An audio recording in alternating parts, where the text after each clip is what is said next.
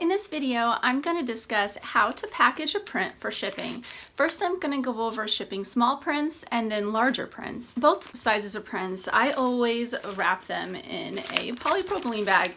These are available from a company called Clear Bags. You can also get them on Amazon, but they are just an empty bag and there is an adhesive strip on the back. These are called the protective closure bags if you are looking on clearbags.com.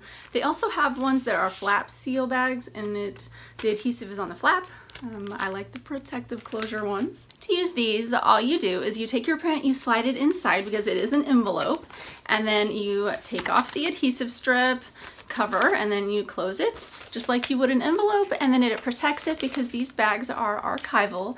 I think this is important when shipping to protect your prints, whatever you've printed them on, whether it's a matte paper or a photo paper, because these, sometimes when you're shipping things, there gets dust inside your boxes and tubes and bags because they go through a lot.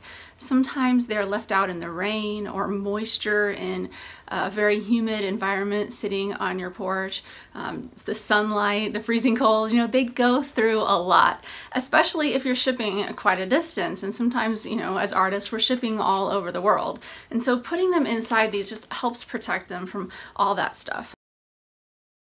When shipping small prints, I like to ship them flat, and so it's important to have a backing board that's the same size or a little larger than the print, but I usually just use a backing board the same size as the print. These backing boards I also get from Clear Bags, so you can buy a matching set of the bags and the backing boards that fit together on their site. So then you have the backing board and the print, and then the bag, you slide it inside, you seal it up. I get these envelopes on Amazon. They also have them on Uline if you want to buy like a really big amount of them. Another company that I've bought them from is the Boxery.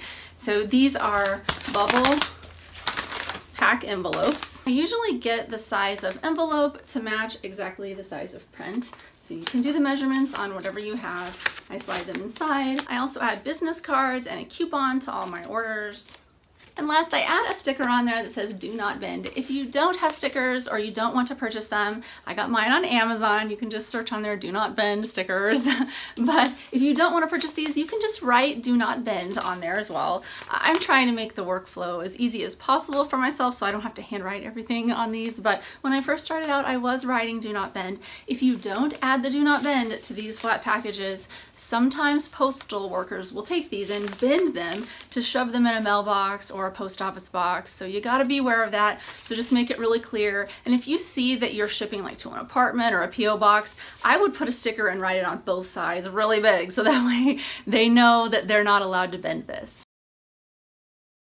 For larger prints, it's safest to ship them in shipping tubes. Now, I have several different types of shipping tubes here. If you are just starting out shipping prints, you might just want to get one size of tube that will fit all of the different sizes of prints that are larger that you make. So that way you don't have to store as many of them and it's just a little bit easier on you. But I like to get like this size, which is a 2-inch for my 11 by 14 prints, and then my other size prints up to 16 by 20 will go in a 3-inch tube. With larger prints, instead of putting the backing board on there, you just put it inside the bag, but then you can roll it up small enough that it will fit inside the tube.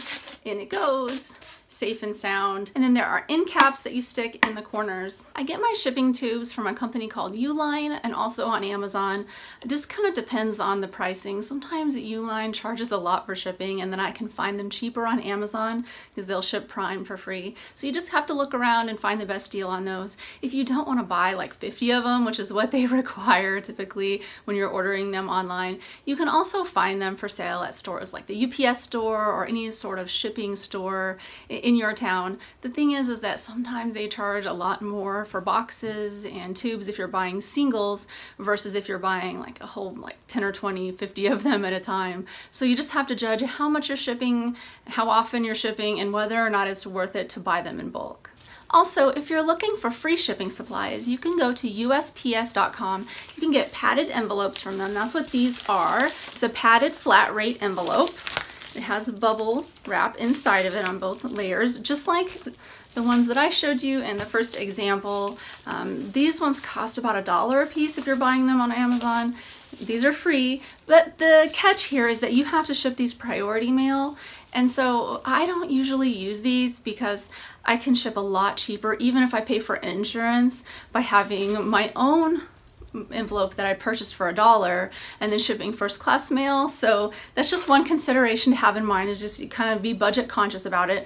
But if you're only shipping a few things out and you really just don't have the money to spend on shipping supplies right now until you get your business kind of bootstrapped and up and going, these are a great way, and you can just order them for free. So same thing with shipping tubes. USPS also has shipping tubes. They're actually a triangular box. I don't have any of them in here to show you offhand, or I would, but they're larger. So I use them when I'm shipping my 24-inch wide prints, but you can use them for smaller prints too. Again, you have to ship priority mail if you use one of their tubes, but it is nice. It's convenient if you don't want to buy a bunch of shipping tubes. You can get them delivered to you for free in packs of 10. Well, I hope this information was helpful. If you would like to learn more about making art prints of your paintings, look in the description area of this video. I have a whole series that I've made on everything from photographing your painting to printing them, which printers I use, and all of that. So thank you so much for watching. See you next time.